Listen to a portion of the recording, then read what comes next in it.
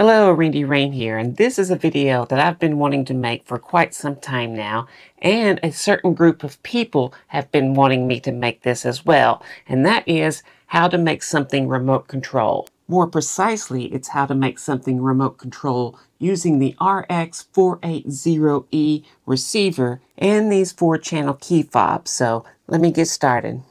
You can get these little sets anywhere. You can get them from China real cheap, or you can get them on Amazon, all kinds of places. These are not hard to find. Google RX480E, and these are 4 channels, and so there's 4 different buttons on the remote, and you can have them do different things. You can have 4 different momentary switches, so as long as you hold the thing down, it's on.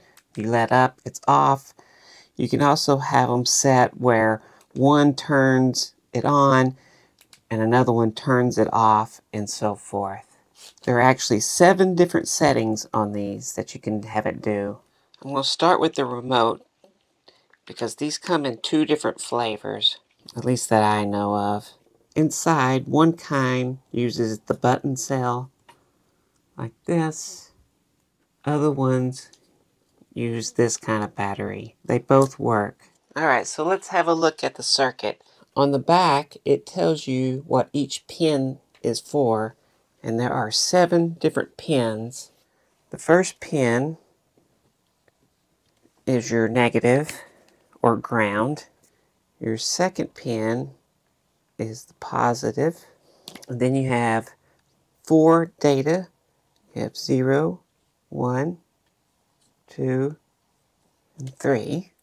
And then you have, let's do that, it's an output. I'll get to that. Also, up here, there's a spot to solder an antenna on. But basically, you're going to need a power supply that is 3 to 5 volts. And they will need positive will go to there, and negative goes to there. For your project, you might need an on and off switch. You will need to break one of these and put the switch here. I prefer the negative just because I know that if you leave a battery connected, it's going to start corroding, and it's always the negative side. And the corrosion can go all the way up. So if you put the switch here, it stops it. But I've heard arguments for the positive side, so do whatever you want to. I don't really care. Each one of these is an output. Well, all of these are an output. This one is going to go positive every time you push the button. So no matter what, if you push the button, you are going to get a positive charge on this, on any of the buttons. And so what that one's for is, for one, you might want to put a LED here, and that goes to ground. You will need a resistor here. If you need an indicator light to know that you've pushed the button, that's what this is for. If it's working some microcontroller and it needs to talk to it to let it know a button has been pushed, that's what that's for. Otherwise, every one of these is going to go positive when one of the buttons is pushed.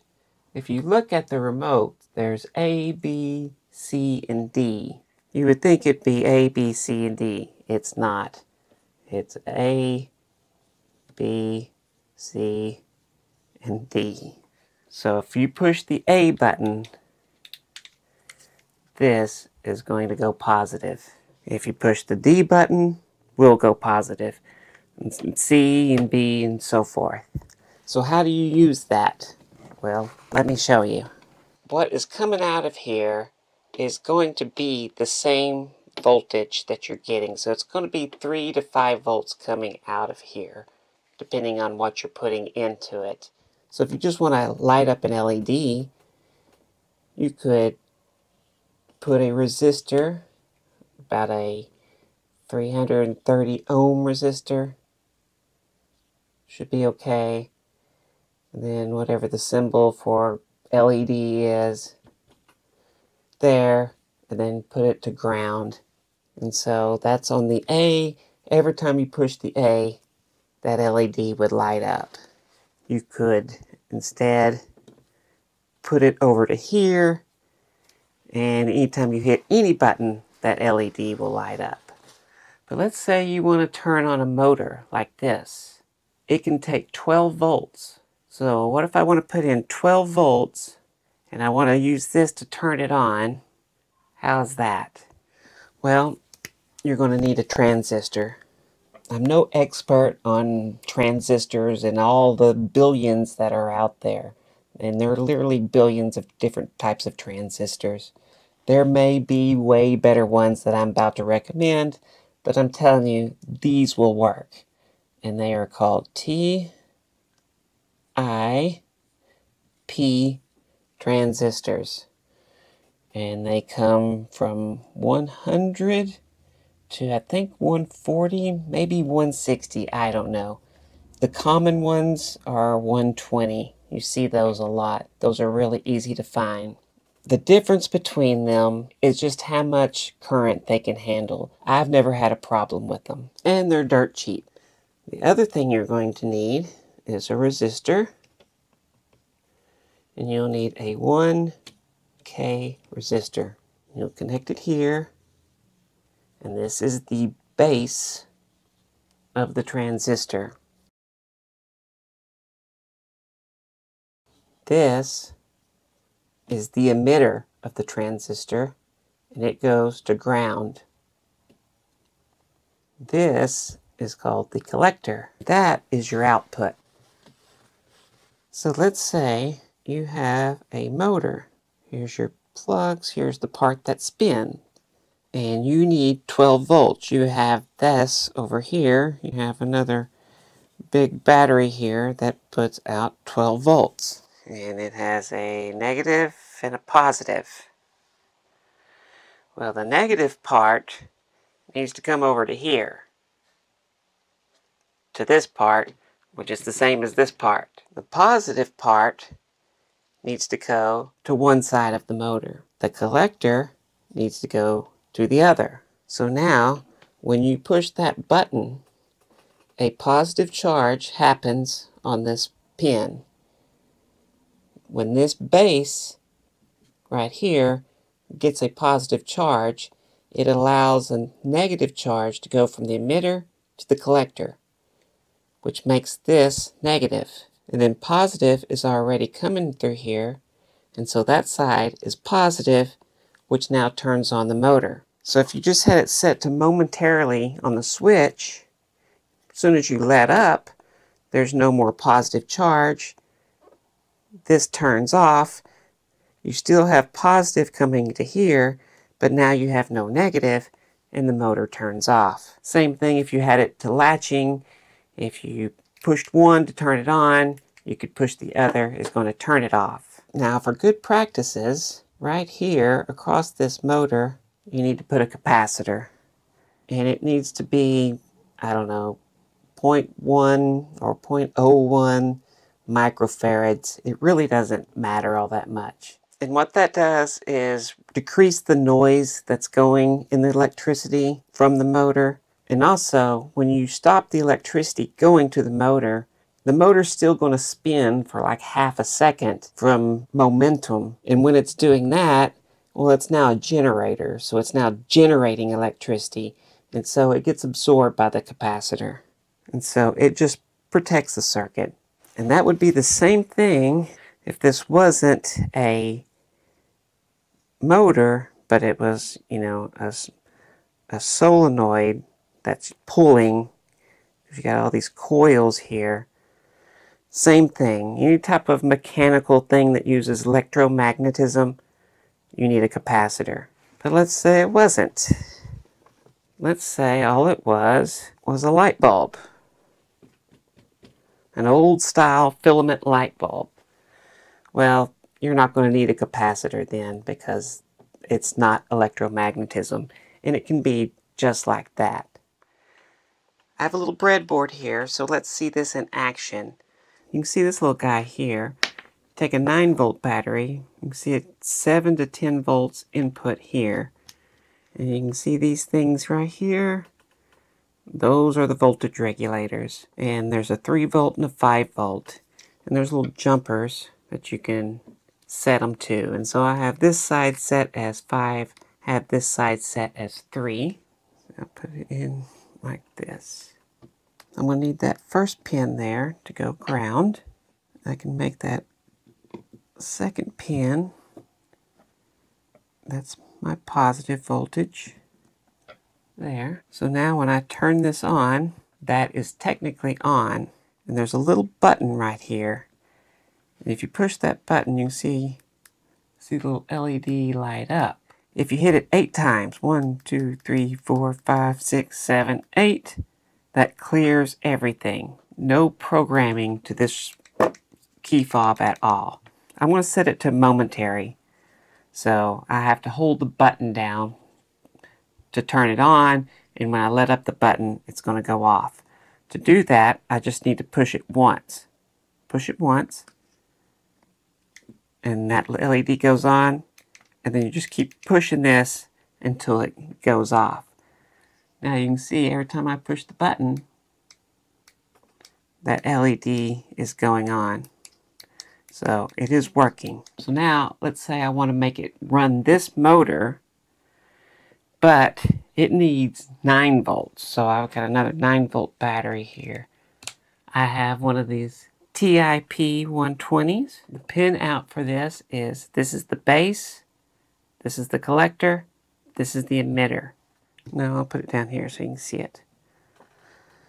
You'll need a 1K resistor, which is brown, black, red. That goes on the base.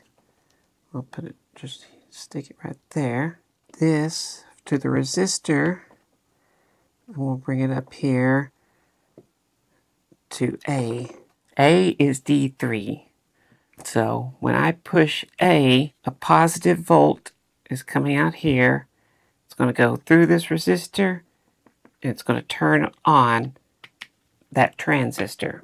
Now the emitter is over here, and it needs to go to ground. So I'll jump it over here. I'll jump it over to this part where you can see. And then the collector is the middle one. So when it turns on, ground is going to be coming out of that center one. And so I'll hook this to here. And then I'll hook the motor to ground here, like that. And now I'll take positive here and goes to the positive of this battery. But now I have ground here. This ground from that battery, well, I'll hook it here. It has to go with all the grounds. All the grounds have to come together. So now the motor is getting a positive from this 9 volt. This thing is going to be powered from this 9 volt, but it's getting regulated down to 5 volts. Now actually this is a very nice motor, and it doesn't cause a lot of noise. But if you are having a problem, and it could be possible with different motors, you would take a capacitor and put it across right here, just like that, which is either side of the motor.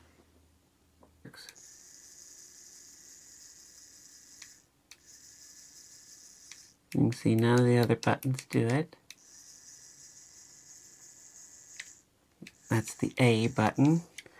If I moved it over to here, that would be the D button now. Now A doesn't do anything, but the D does. But let's say it wasn't a motor. Let's say it was a solenoid. It's a little solenoid like this. So now when I push D, now let's say I put it on that output that is VT. No matter what button I push,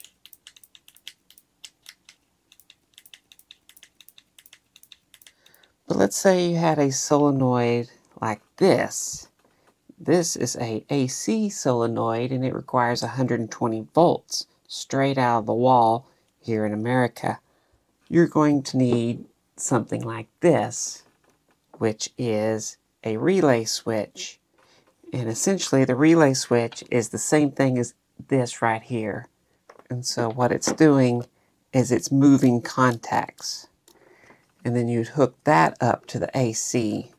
Alright, so this is pretty sketchy. AC is plugged in. So now AC is coming into here, one side is going to the solenoid, other side is going to this switch. So when I push one of these buttons, it should turn that relay on, which makes connection to turn that on. So here we go. Yeah, it works.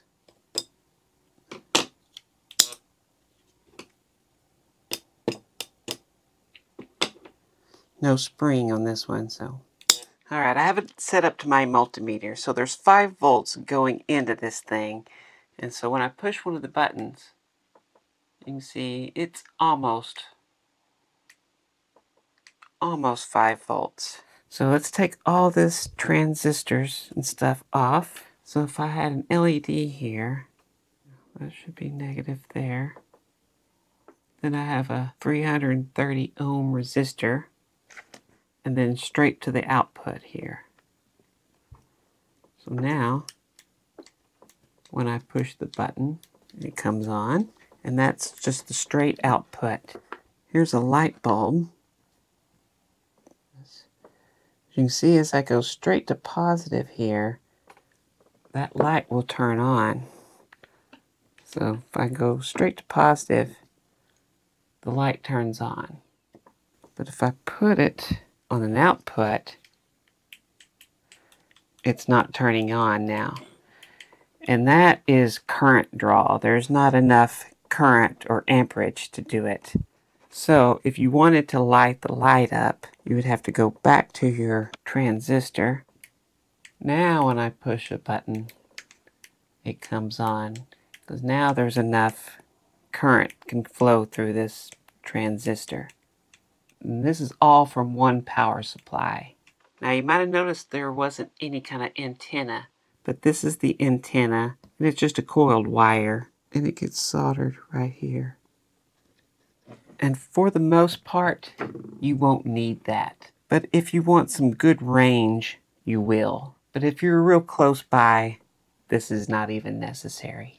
Now, if you didn't know, I'm actually a professional magician, and I actually make magic for other magicians as well. And this is the #1 thing that I get asked all the time. How do I make something remote control? Or I see other magicians make something remote control, and they use these big kits that require a whole bunch of batteries and all this stuff. And there's an easier way.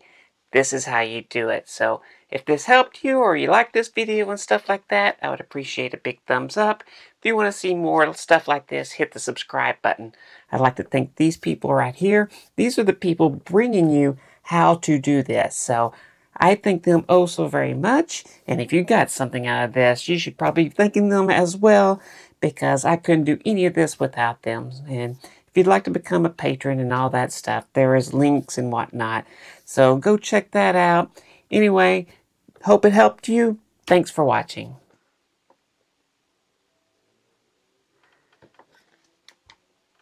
A and B are latching. Okay. 1, 2, 3, 4, 5, 6, 7, 8. So that's going to tell me that 7 is going to make A and B on and off, C and D on and off. 1, 2, 3, 4, 5, 6, 7. So yeah, A and B is on and off. I'm guessing if I go over here to this one, C and D, yep. Yep, that's all the different modes.